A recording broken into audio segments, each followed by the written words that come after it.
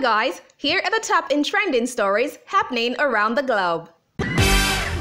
2Baba releases latest album titled Warriors. Anyhow we be today, no matter pressure we dey, any obstacle on the way, I go bulldoze and skate away. Even if I get the fever, on my landlord on the crazy, as long as happiness stay my rate, I no go give a face, I don't need to stop. Legendary musician 2Baba has released his latest album titled Warriors.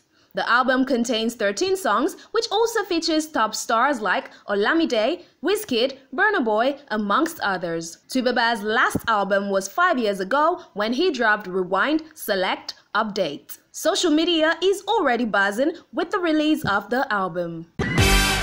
DJ Cuppy set to drop debut EP.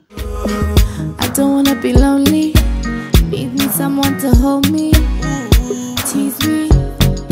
Popular DJ and billionaire daughter DJ Cuppy is set to release her debut EP. The DJ hinted on the release of her EP after she asked her fans to help her choose a name. She also said a Grammy winner will be on the EP. What name should she choose?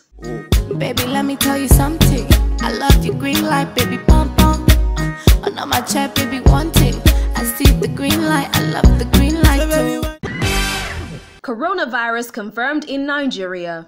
The widespread disease coronavirus has been confirmed in Nigeria. An Italian man arrived from Milan on the 25th of February 2020 before heading for Ogun State.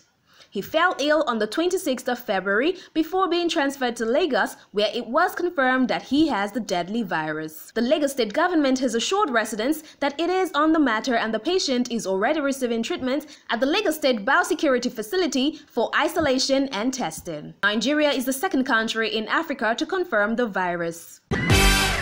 Inyanya granted bail of 20 million naira. Do it for me, baby, you got me falling. Don't need no Photoshop. Your waistline just got me calling. Don't want no drama, I just wanna be with you. Don't want no trouble. Singer Inyanya is facing 1 count of car theft. The police claimed Inyanya stole a car in September 2018, but the former Triple MG singer pleaded not guilty. The case has been adjourned to May 27, 2020.